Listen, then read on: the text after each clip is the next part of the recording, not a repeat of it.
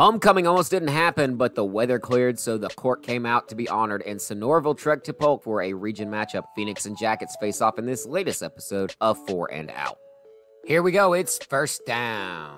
Sonoraville on a drive, Jackets up 7-0, and the defense steps up as Chaz Pate throws into coverage, and a bad ball gets bounced around and into the arms of Cannon Jones, who takes it to the house. Pick 6 action for Jones. Let's watch this one again in slow-mo because it took a few watches to figure out what happens. Pate puts up a pass towards the sidelines looking to connect with Braxton McMahon, and it looks like he got a hand on it before he was knocked for a loop and the ball went to a waiting Jones, who found himself with a wide open run to score a second Jacket touchdown late in the first quarter. Rockmart up 14-0.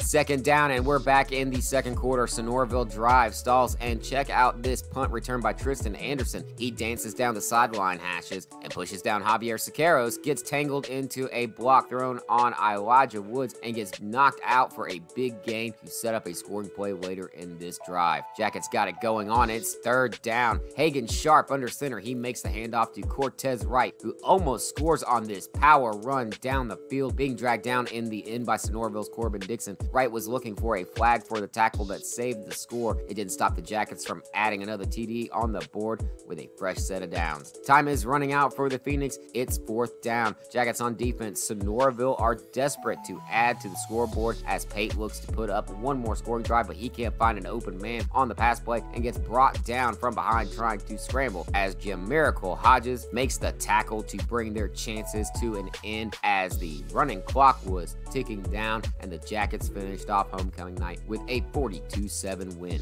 Rockmart advances to 4-2 on the season, with the win are leading the region at 4-0 and have a bye week ahead of them before they face the second place team in 7AA, North Cobb Christian. This one could end up being the de facto 7AA title game as the Jackets sit ahead of the Eagles by just a single win. Congrats to homecoming queen Cheyenne Jordan, crowned at halftime during Friday's win. More on that on PolkToday.com. Thanks for watching this episode of 4 and Out. I'm Kevin, the editor, and I'll be seeing you on the sidelines in the next one.